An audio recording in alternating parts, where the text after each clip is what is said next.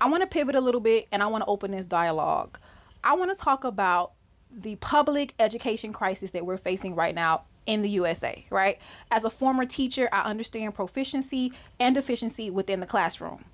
How can parents support y'all? How can the community support y'all so that we can bring our babies up on this learning curve? I hear y'all. I see y'all.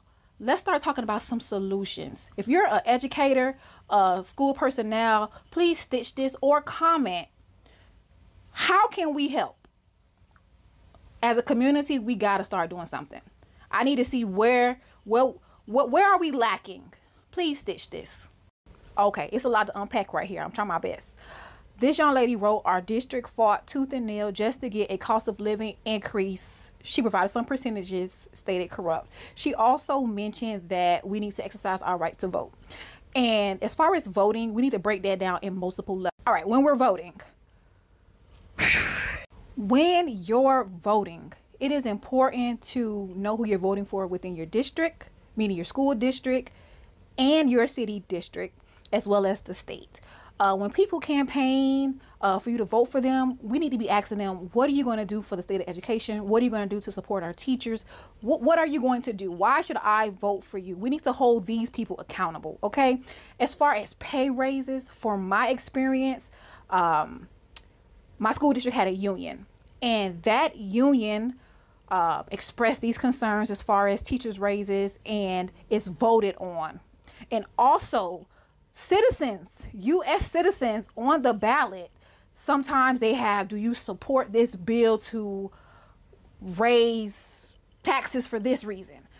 We have to read what's on these ballots, because sometimes they're in support of teachers, but understanding the ballot is where we're lacking. All right, they're rolling in. More community/parent involvement allows for greater oversight of choices made, can help ensure the money goes towards supplies, paraprofessionals, and teachers, not town administration. I think it's administration. All right. PTA and ESAC is still around. The last ESAC meeting I went to, it was 2 teachers, 2 parents, people from the community, and maybe a resource officer. It was no more than 20 people. I don't even think it was 10.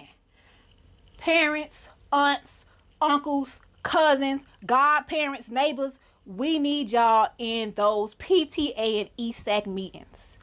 Listen, last time I checked, a lot of y'all be getting ready for happy hour. Y'all be on the scene. Chris Brown just released his concert tickets, and I saw on y'all stories y'all was in the queue to be there. Y'all babies getting ready for football and cheerleader season. Y'all pack them stadiums out. Y'all pack them fields out. We need to pack these PTA and ESAC meetings out, because we are the shareholders, meaning they listen to us. If we demand what we need for our kids, our children, the future, they have no choice but to listen. No. We talking about it online, but we got to go to these offices. We got to go to these meetings. We got to let them know that we standing on business when it comes to the future of our kids. Show up. Get involved. Reading that comment about parent involvement really tickled me, because it unlocked some core memories to my childhood, y'all. My mom was my whole family is a huge advocate of PTA and ESAC. And before my mom would clock in at her job, she would be in the parent drop-off line, passing out flyers, encouraging people to come to these meetings and express their concern, try to bring change. And my middle school was in the heart of Liberty City, okay? It had surrounding urban communities, PSU, the Poke and Beans. We had people from Scott Project being bused to our school. We had people from Overtown being bused to our school. And seeing that parent involvement at that time while I was in middle school, it brought so much positive change. So many resources were delivered. The power that we have as parents is pivotal. It's very